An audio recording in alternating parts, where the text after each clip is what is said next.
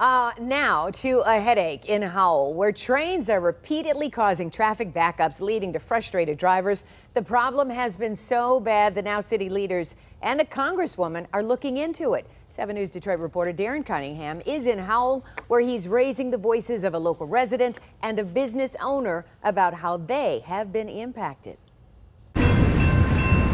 The last 2 or 3 months that they've been coming a little bit longer and longer. Before it was 5 minutes, 10 minutes. Now it's getting to be half hour to an hour. This train only took about 2 minutes, but I'm told it can be up to an hour-long wait in traffic on Michigan Avenue in Howell, usually between 3 p.m. and 6 p.m.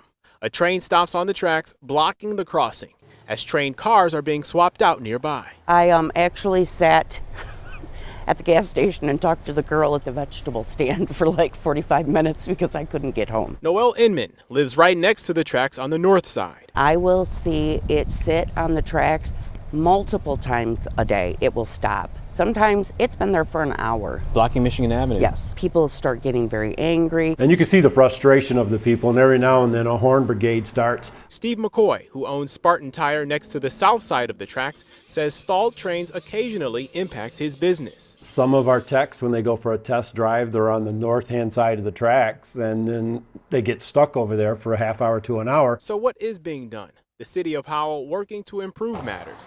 The city met with CSX Railroad on possible solutions to the crossing issues, including limiting the use of the siding and transfer tracks and providing shuttle vans for conductors who walk the length of the train to perform inspections.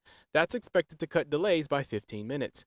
And enforcing a federal rule that requires train cars stop short of blocking crossings if they're going to be stalled for long periods of time. Also, Congresswoman Alyssa Slotkin's office says it is working with the Federal Railroad Administration. People are trying to go to work, or they're on lunch hour, or they're trying to get home and they can't. I reached out to the Great Lakes Central Railroad and CSX. CSX got back to me and said in a statement, CSX strives to be a good neighbor to communities where we operate, and we work hard to minimize the impact of our operations.